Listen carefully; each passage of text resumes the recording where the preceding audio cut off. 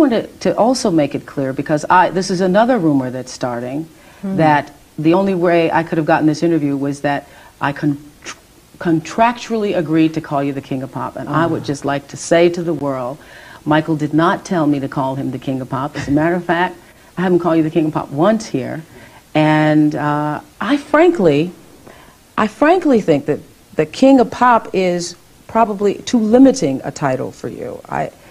I mean, I think that most of the world would agree that you're no doubt one of the greatest entertainers the world has ever seen. So you would be King of Entertainment, or Liz Taylor said you were King of Pop, Rock, and Soul. Where did this whole notion that you proclaimed yourself King of Pop come from?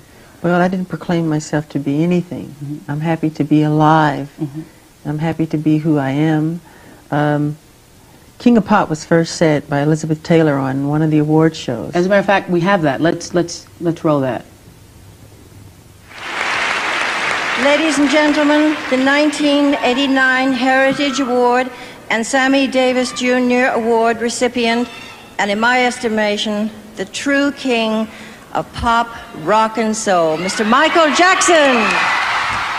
And that's where this all started? Yes, and then fans, all the stadiums that we play, they bring big banners that say the King of Pop, and jackets that say the King of Pop, and t-shirts that say the King, and they chant it outside my hotel, King of Pop, King of Pop, King. So it just became something that just, you know, that happens all over the world. Happened. Yeah. But you didn't tell me to call you King of Pop. No. No. Why would I tell you to call me King? I've been calling you Michael. Yeah, I think the press loves to just start trouble like that. I mean, again, do not read the tabloids, please. It's crazy.